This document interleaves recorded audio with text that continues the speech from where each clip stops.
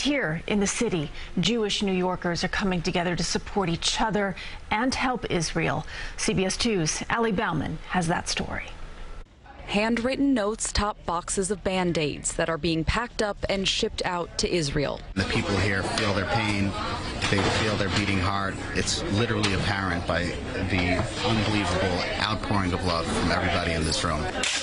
The Chabad young professionals of the Upper West Side put out the call Thursday afternoon, and within 6 hours already received hundreds of donations. Everything from first aid for IDF soldiers to toys and clothes for their families. So if there's one silver lining, it really shows the strength and solidarity of the Jewish people. All these boxes are going straight to the airport, and the Chabad says they plan to do another drive as soon as next week.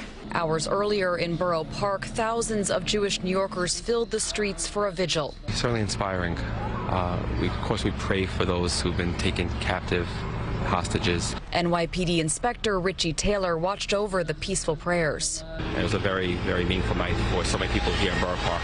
From the police department, made sure everyone was safe, provided counterterrorism measures. In Clinton Hill, students and families gathered to light candles and stand strong for their brothers and sisters in the war. This is not 1933. We are not silent. We are not going to be complicit. We are not going to let the world turn its head away from what's happening. Lara Krinsky says she has felt helpless in New York.